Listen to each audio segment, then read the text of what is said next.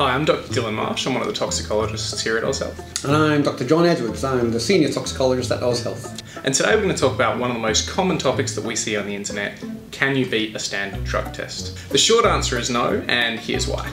There are two main types of drug tests that we can perform. There's a screening test, which is done initially, and if this is non-negative, it's followed up by a confirmation test. The initial test is an immunological test, which means that it detects structures that look like drugs in any of the specimens that are collected, and this can be oral fluid or urine. The initial test then can have some interferences, which could be related to diet, to other materials, or to other drugs which are taken. If we see these types of responses, this will be a non-negative result and the test must be confirmed. If the test is negative, workers are free to go back to their duties. So in the event of a non-negative drug test, the sample will be sent to the laboratory for further analysis. Now, unlike on-site testing, the laboratory confirmation is very specific to particular drugs specified in the Australian standard.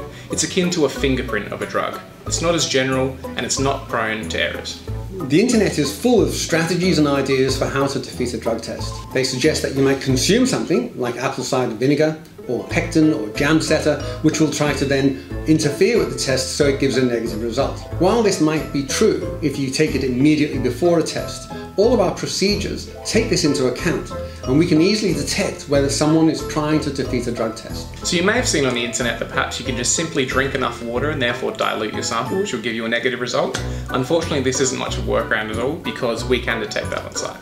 So not only do we have the test panel at the top here, we also have our integrity checks down the bottom, and that includes standard urine components such as creatinine, specific gravity, but also adulterants such as nitrites, bleach, oxidants, and things of that nature. In addition, when we collect a specimen in a cup, there is a temperature indicator on the cup to demonstrate whether or not the specimen has just recently been provided. So if you add things into this cup, it will alter the temperature and you'll be required to provide another specimen. There are also products available online such as synthetic urine for the purpose of avoiding a drug test. However, we have ways and means of detecting human urine versus synthetic urine, and we can differentiate between the two. As for urine testing, you may think that drinking a lot of water might dilute your urine and therefore the drugs won't be detectable, but we can and will detect dilute samples both on-site and in the laboratory, and you'll be subject to a retest.